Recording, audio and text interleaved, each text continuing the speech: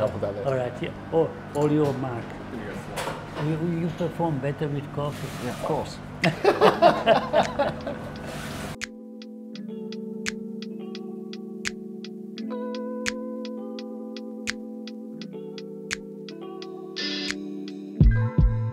100 years of Australian football out of everyone.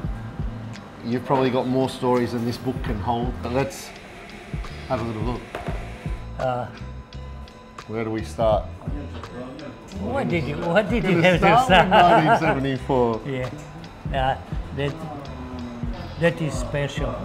These people, what they have done, it's just what they sacrifice, what they personal sacrifice that it's just impossible to explain. I don't think people truly, yes, we know, you know, some names and what happened and about the tour, but the sacrifices that they made in terms of being able to be a part of this team, the sacrifices, you know, that would have cost a lot to them.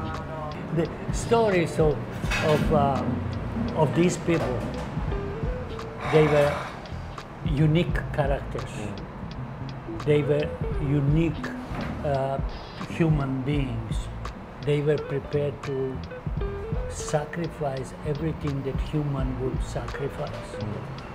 And I have never ever met a better bunch of human beings than them. We were traveling by truck. So where was this taken? I don't know. I've seen so many pictures in my life.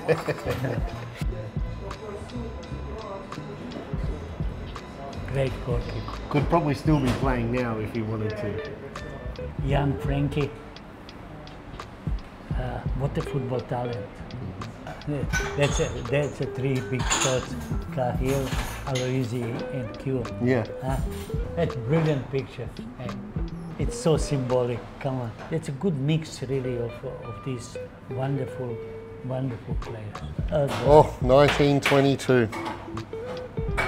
Oh God. You see, irrespective, Mark, what we do, this is the first time that I know that we are looking at our true history. Yeah. And true history belongs to these people too. And these people deserve to be mentioned and to be part of it as long as we live. These people will never die. Yeah. That's what we are missing when we are on a tour, so you know yourself. This was Russia, after Peru.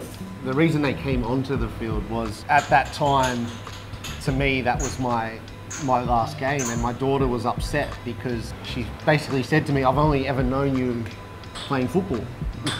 And she was really emotional, and that's why she ended up on the pitch, because she was sort of upset and needed that comfort. That is pure emotion. Yeah. You know what game this was? Ooh. In Sydney. The final against Korea, South Korea.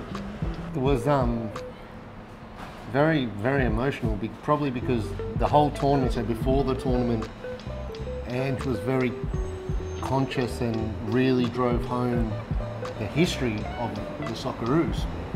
What previous generations had given for us to be in the position we are now. And a heavy focus for the whole tournament was the individual sacrifices that we made to play this game in this country. You know, we all had our very own story in what we had to do. It would have been the same for you, and probably more so, of what we had to deal with to do what we loved. Socceroos story is always super story. What's the highlight for you?